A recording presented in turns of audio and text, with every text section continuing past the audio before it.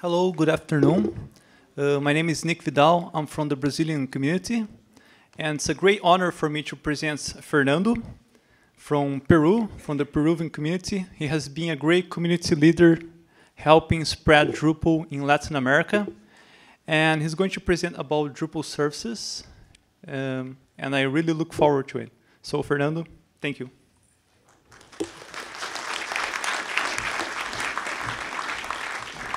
Thanks for your kind words, Nick. So, hi everyone. Thanks for coming to the DrupalCon, for coming to my session. I'm really surprised for the many people that is here. So I have a question for you, but I just wanted to show the slide about me. Perhaps you know about the guinea pig, you know, and my nickname, Devil Kui. And I'm really in love of the community. So that's why I used to spread Drupal in Latin America as much as I can. But there are lots of many faults there. But let's talk about web services. The question is, what do you use Drupal for? Do you have the microphone there? Can you please stand up and tell me in 2 words what do you use Drupal for? Rapid prototyping. Okay, that's one good. Another, apart from rapid prototyping, you use Drupal for web development, right? You make modules, themes. What else? CMS, some e-commerce, API. What do you use API for? Lead tracking. Sorry? Marketing lead tracking. Okay, that's interesting. But why don't we think about more of the web stuff that Dries shared, you know, a few hours ago, the web experience management, and that new vision we have as a community. I think that needs a new technology. You know, it's not that new, but it needs more. You know, more of it perhaps. So wanted to share you real quick about Kara. Kara is a product I've been part of for about 4 months last year. It's done by it's created by the Immersive Labs. It's a startup. So it's really amazing, the project. So it's like, imagine there is a webcam up there in the screen and it's taking a photo of 25 people only, unfortunately yet, but there will be many of them, and it can graph statistics from the real world. What we track right now with Google Analytics and the other alternatives are only 10% of the data.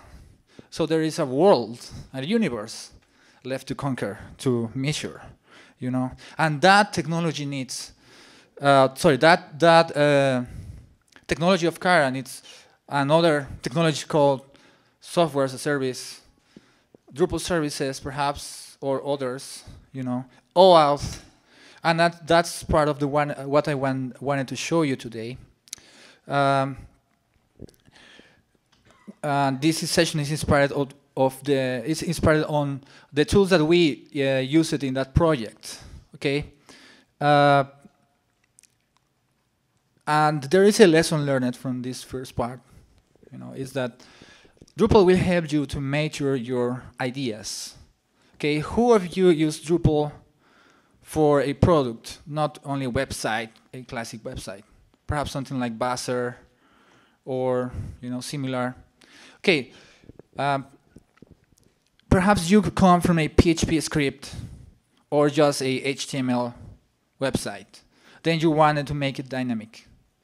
And there is a moment when the product is really growing so fast. You got perhaps some angel capital, and that's what happened to this project, the Kara project.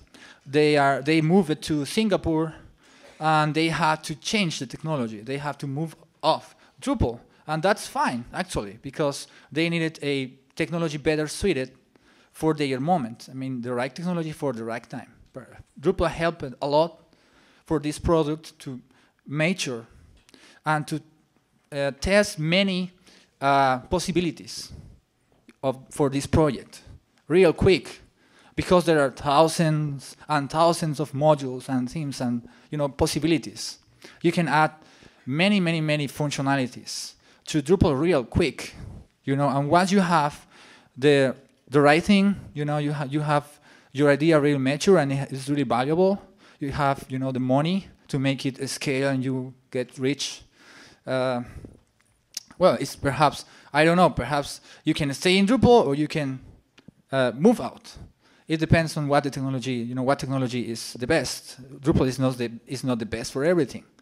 But my session is now focused in the product when it's on Drupal. So what Drupal can offer you now to make your ideas mature, okay? Thinking on ideas as software as a service, There is the theory of this. Basically, it's a software delivery method that provides access to software and its functions remotely as a web-based service. Many people call it on-demand software or application service providers. It's the same, It's also about communicating, not a person, because regularly it's a person. Many of you have a computer here.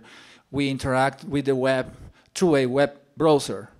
But web services are more about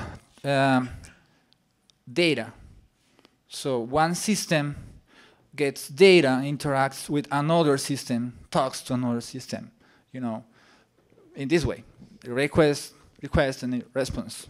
The client, it will be a server, it will be a web browser, it will be Backbone.js talking to a server. This server in the case would be Drupal. Okay, that's the basic architecture. And there are many, software as a service products out there, like Buzzer and Drupal, Twitter, Amazon, MailChimp, Flickr, AuthorizeNet, and many of them. There are just examples. Some of them have Drupal in the backend. And I would like you to put your name there, the name of your product. So there is this module called services. Have you ever used the services module? Okay. And who of you code are developers? Yeah, that's why this is a coding plus development track. But there are not enough coders for this session to talk in code, to show you code examples. Perhaps we can organize a BOF later, but it's more theory now, so you can know what the technology is and how it can help you to make money from it, to make a business, with this technology. Of course, there are some famous clients, like many mobile apps. You can actually, with the services module, create a web service and create a web app, a mobile app that connects to it. We know the TweetDeck, I love Buffer, Backbone.js. I have heard about one product that is very famous. It's called Unfollowers Me. It's using Drupal. The creator is here present. It's using Drupal in the backbone. In the backend. So the front end is Backbone. The idea also is to move part of the computing load from the backend to the front end. So we don't have to exhaust the servers, calculating the front end, when we can just allow the browsers to cache the interface or most of this, like Gmail. You have this nice interface that is built on JavaScript, and there are some servers in the backend serving the actual data. And also CRED. CRED is an example of a client but a service at the same time, because it connects to your Twitter, right? It grabs your data and it makes some analytics. And you can also connect to CRED to instrument that data, grab it from CRED. So when we talk about web services, software as a service, we're talking about another principles like interoperability, you know, and we are able to string one service to the other, like a production line, perhaps. Okay, so the data is coming from perhaps the real world with a camera, but it will pass over or through a long process with many services in the middle, and they could be Drupal or others, you know, and at the end it will serve for a lot of purposes. If you want to play with web services, if you want to consume services using Drupal, okay, perhaps you want to create another CRED-like website, or you want to connect to a web service or a service provided by the bank or a enterprise proprietary software or system. Perhaps you can use Guzzle. Guzzle is in core and is a really amazing tool. I have used in this car project. It helps us a lot because it's not using the curl library. Who of you know the curl library? Have you heard about? Yeah, only a few people, because it's really a pain in the neck to work with it. It's really complex. It is using flags all the time, and you don't know exactly how this will behave, and you don't have a nice way to debug this. You know, instead with Guzzle, you have a beautiful class, and you have this object-oriented programming interface for you. It improves a lot the experience of the coders, of the programmers. You know, so it's good for your experience when you code. I mean that. Now let's talk about more about how we are supposed to interact with the services. When you are connecting to a service, like perhaps events.com or Twitter, you know, it supports, it listens, you know, to some formats, and it speaks in other formats. Okay, so say you send a request in JSON. You can ask to make a response in XML. Okay, so if you are planning to implement a web service, to create a web service, I recommend you to support the standard ones, preferably JSON, it's really easy to parse. There are virtually a parser of JSON format for every language created, and also it's very short, very compact, you know, and it helps the, believe it or not, it helps the performance of the web service. When you use XML, you know, the XML format, it's really a lot of text, and if you want to answer true, you know, your script is connecting to this service, and it's requesting for a tweet, the last tweet, and it replies in XML. You know, it's a lot of code, and you have to parse it using the DOM library, and it's really difficult when you can just parse this in JSON format, and you have everything almost ready, you know, and it's really handy. And you can also use any serializable. Actually, it's just about having some array in memory, and you dump it to a format. You can create your own format if you want. The banks, networks use a binary format. They create their own binary format to communicate between the network of the banks. So it's up to you. Perhaps that would be proprietary, you know. But I still recommend you JSON a lot. So I want to set one conclusion here. Is that SaaS encourages you to invent new services, you know, and focus on the core business. You can buy services from other providers, and the most common is in e-commerce. You buy the payment gateway, right? So you don't have to be an expert in payment gateways. You can just connect to PayPal, and it just works. But you can, here in DrupalCon, you have heard about many technologies, perhaps not so many of them, but there are new startups creating products with Drupal. So let's design your business saying, okay, this web service will help me with this part, and this part, and this part, and this part, and I will make my web service to focus on this part. This is the core of my business.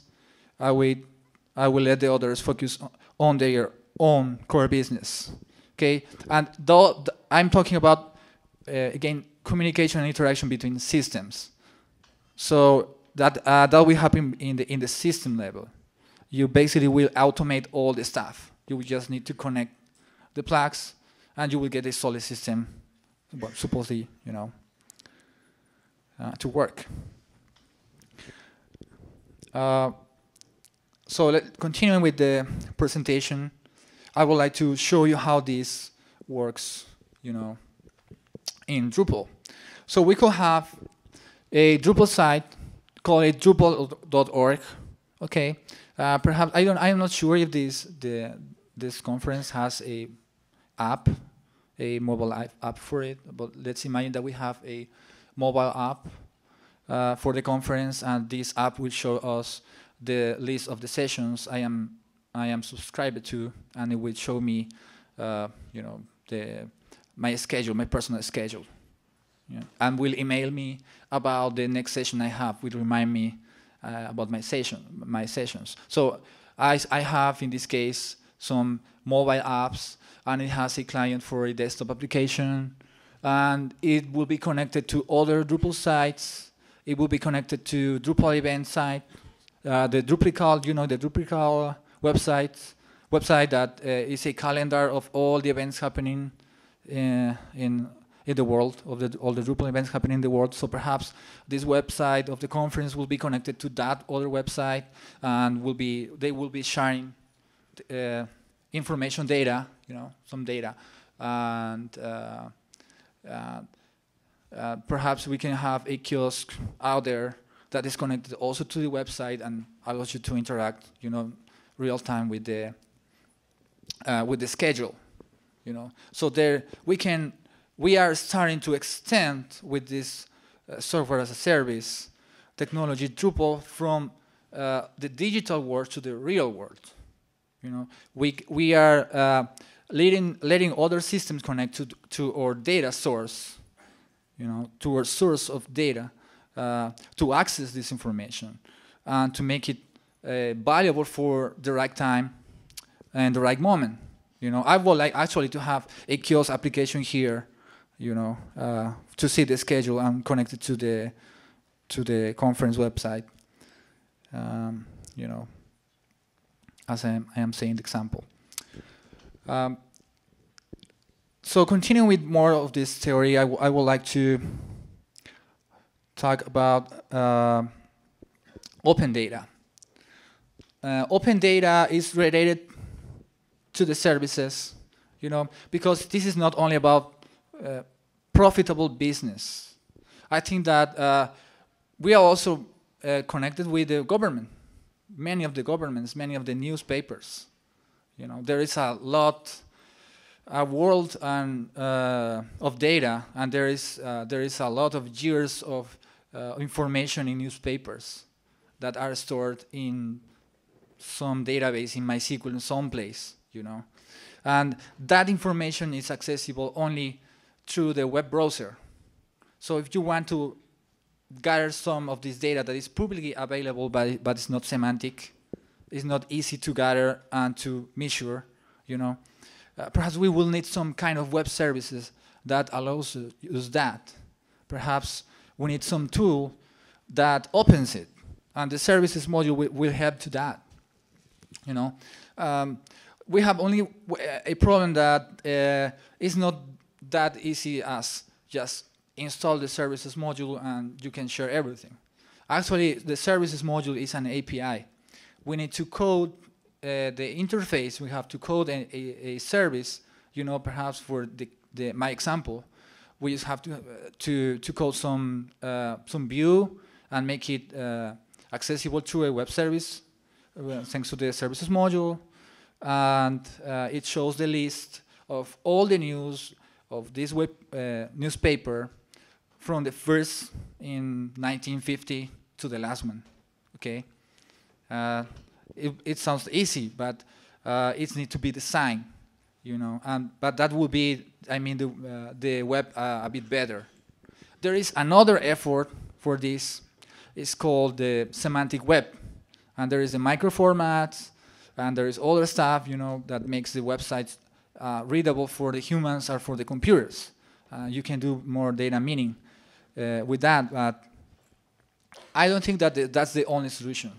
I think that we can directly open the data, just the data, and let the computers calculate and access the direct data, not only a website, you know, that is showing some news there.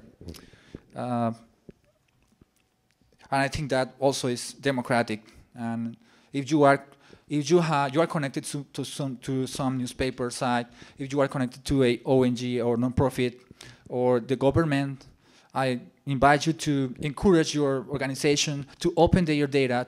It's really not that hard. It will take you like 8 hours to code a new service, you know. So please make it happen. It's not that hard. And also, it was not in the session, but or in the slides, but it actually is better performant.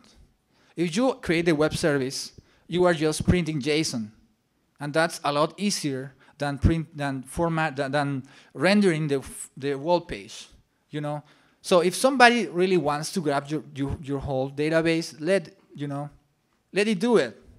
It would be so easy. It will take you just one PHP script to parse all the data, they store it, they do the calculations, and done. Or you can also sell it.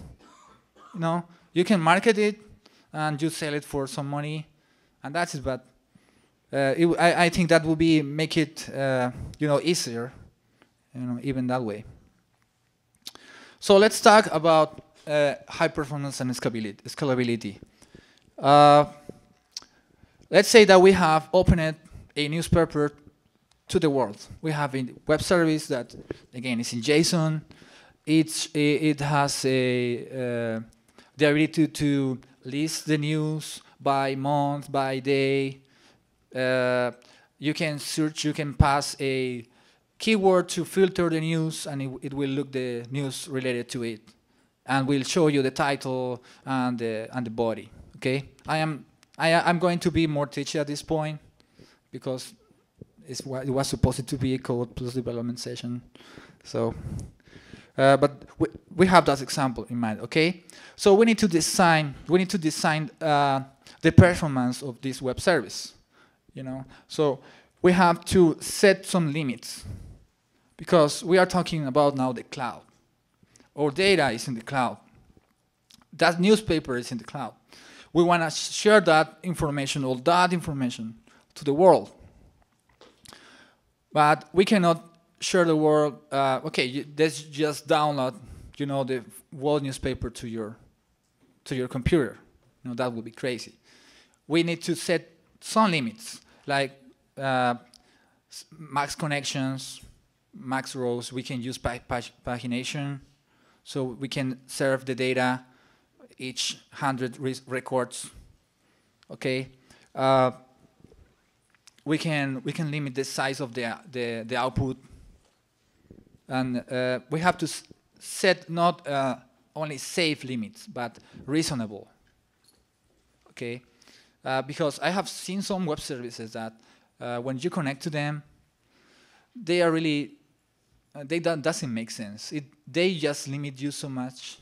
It looks like some IT department manager, you know, have looked at the specs and said, no, that's not safe, and it will break the servers, and you can only list 10 rows per connection, you know, and we have to include it we have to pass this web service through a VPN, and we have to make this and that, and you make it so complex that you don't let it. You are not making your clients the life easy, you know. And I'm going to talk about that later, how to make easy to your clients. I mean, you have your own one web service, how to make that web service easy to work with, to the clients, to the people who is going to use that web service, to the developers actually who are going to are coding the clients to connect to the web service. So that's why I'm recommending OAuth as a standard that helps with the performance here. I have seen in the services module that you have this Drupal authentication. So you pass your user and password to the web service, and it returns a JSON array with the whole user object. It has your username, it has your password hash, it has your email, and like 100 more properties there in that array, you know, and it doesn't really make any sense for me to serve all that information, you know, when why the only thing I want is perhaps welcome to the web service. True, you are connected. Log in to this web service, and the service will return true. You are logged in, or error, or false, you know, something more small and easier to work with, you know. And OAuth helps you with that in other way, perhaps not the way I am saying it. I'm going to talk that about later. So I am almost finished. I am close to finish this. Another point, another thing we have to think about in this presentation about web services is the interoperability. So there are some lessons learned from my experience I would like to share with to you, and perhaps you have some lessons to share to the audience. I would like to ask you at the finish, when there is the question time. You have experience with web services, and there is some lesson that you want to share, some lesson learned. Please share it. So I asked you, if you are implementing or creating web service, please make it open ears and make it speak as many standard formats as it can, okay, and to read them also, you know, the ones that are viable. So also make it them wise, in the sense that it only serves the data that is actually needed in the context, as I told you before, and make it compact and expressive. You know, I have seen some web services that are really confusing. They have keys in the properties. You know, imagine one JSON array again. It has it says the username, like you, the value of the username, and the password is P, and you have another field that is T. I don't know what is T. It's a number. Perhaps it's the time. You know, but this value is written in a string. So honestly, you know, it's really hard, and many times these web services don't have documentation. You know, sometimes they think that when I connect to the web service and I grab the data and I read to the fields, it's all I need, and that's not right, actually.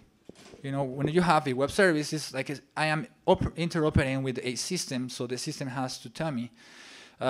You have to first go to this endpoint, to this web service. You have to connect here. You will get this data, and it will serve you this information, and will help you to connect to this other, you know, part of the system, and you can use this for that and that, you know. And it's even better when you provide with code examples, because in some implementations, you cannot even connect to the system because you are passing one integer when the system expected one string, but the system even told you that it was expecting some string. So there is no way to debug it for you. And you have to guess, or you have to call your provider and tell you, I am, you know, you have to see it. I am using this script I have created. I am pretty sure that this works. I am pretty sure this is working really well. And that happened to me many times. They told me, what I'm making wrong? You know, I am using Ruby on Rails, and I said, my customer, well, the web service is in PHP, and I don't code in Ruby on Rails. Really, honestly, I don't know how can I help you, because I don't know Ruby on Rails. and he told me, have you documented what the system expects as an input and with what will it output? Or is there any error message that I have to look for? Is there any log I can watch to know what's the error? So it was really embarrassing for me because I was thinking that, just interacting with the plain system will provide documentation. That's not right. It makes sense for all the systems to have well documentation. A good one. So a new conclusion we might have here is that Drupal empowers you to innovate. It provides you with thousands of modules and themes you can plug into your system, and it provides you with faster. It helps you to develop faster and gives you more time to mature your product, as I told you. And so you can focus on marketing your product on time. Okay, if you have this great business idea, it would be really sad that you market it so late, right? It will not make sense to release so late to make it successful. And you may have all these inconveniences along the way, and I wanted to show you what those will be. So let's start now the last part of my presentation. It's about OAuth. OAuth is a standard and is a child of OpenID. When I can't remember the name of the author, but he was working with OpenID, trying to provide some authentication that is different to authorization. He was trying to provide some authorization for a system. And he thought, okay, OpenID is interesting. It provides me with many interesting tools, and I think it will fit to my requirements. So he was confused between the sorry, I don't know what. Okay, no problem. I have ended my presentation with OAuth. My computer just turned off. I don't know what's going on, but sorry about that. But he was confused about between authorization and authentication. Okay. So it was time for him to establish clearly that difference. So you have your ID. Okay, imagine I am in the airport. I present my ID, and it says who I am. It says I am Fernando. Okay, so that's my ID. That's my identity. And in the web, we used to have many identities. We create an account on each single possible, web application we can. Sorry. So we create an account, in Yahoo, in Google, in Facebook, in Twitter, and we have many passwords, and we have filled our name and our last name and many of our data, sensible data, to many web applications. So we have these many identities all over, the internet. That doesn't make any sense. So then the people created OpenID, and it says we are going to have this identity provider. So it will centralize your identity, and this will authorize other systems to access your identity. Okay, and then this central system will provide you with an authorization. You understand the difference now? So the immigration control in the airport gives me a visa in my passport, and that's my authorization, so I can get into the country. Okay, and OAuth is about that. It's about authorization. It's about the permission you give in a limited context within a limited period, because my identity is perpetual. I am Fernando. Fernando all the time. I don't change my identity. Okay, but I have restrictions, like in the conference. I have a badge, and it provides me with access, with authorization to the conference. Okay, and OAuth is about managing and architecting with a really flexible and scalable way the resources you have in your system. So you can now think on your website not as a bunch of sections, but as a conjunction of resources. So you have a resource that allows you to post content. You have a resource that allows you to list content. You have a resource that allows you to access the users. You have another resource to access this and that and other stuff, you know. So you distribute your system in different resources together. And just a sec.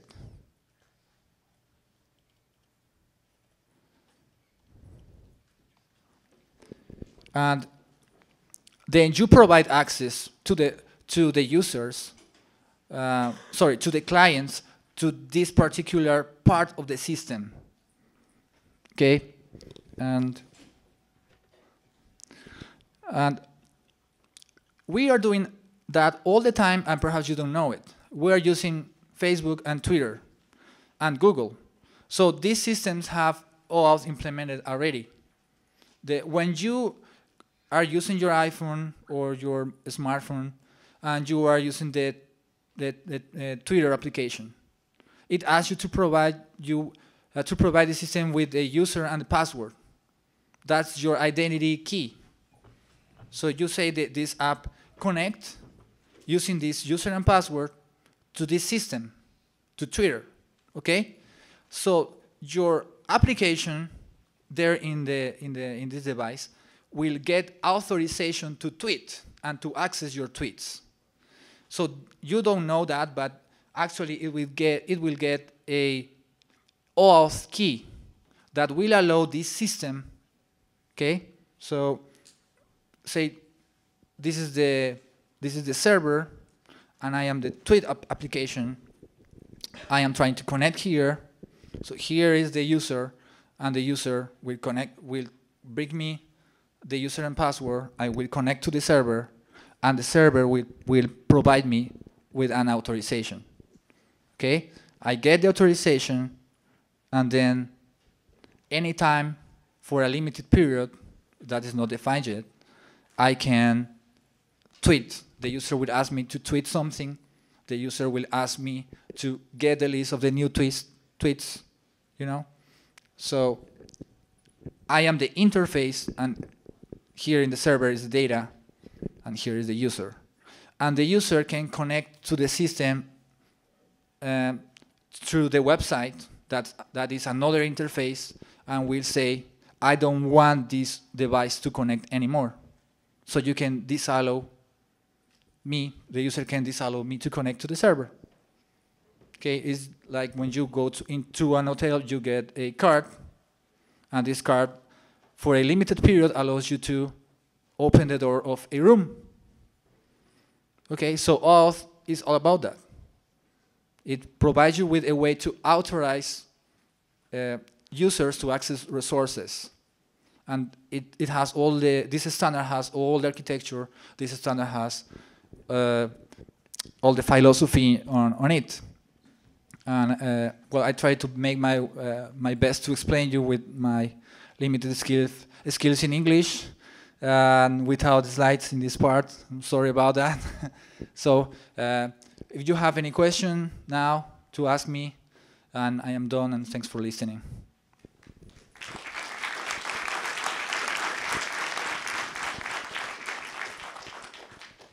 Anybody has a question, please come up to the microphone.